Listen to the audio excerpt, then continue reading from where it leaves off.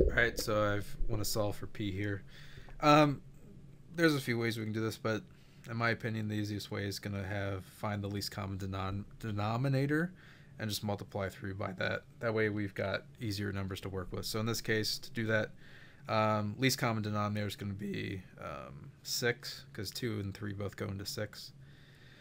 So what we have here, so 6 times 2/3 p plus 1/2. 6 times 1/2. This isn't plus, this is equals. Plus 6 times 1/3.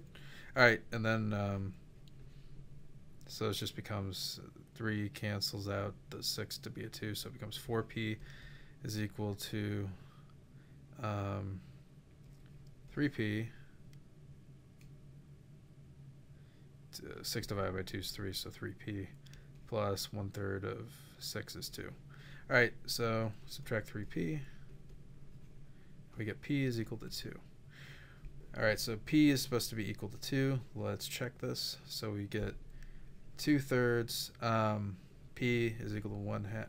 Well, why don't I just plug it in? 2/3 times 2 is equal to 1/2 times 2 plus 1/3.